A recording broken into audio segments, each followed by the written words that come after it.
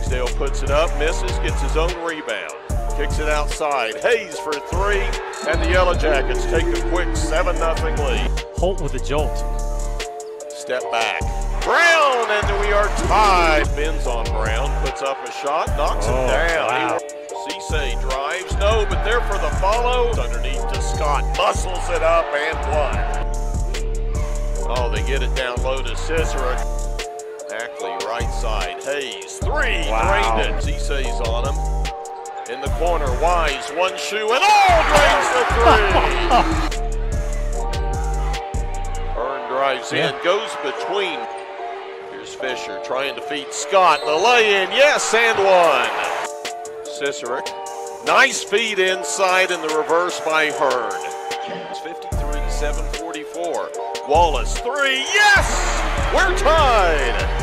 Here's Cisse on the block.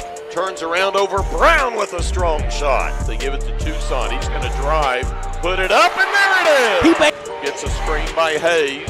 Pulls up, spins at the block. Nice move. Throws it down low to Scott. Thornton tries to corral him, but not a chance. Scott on the baseline, blocked from behind, and there's the foul. Tell you what happens.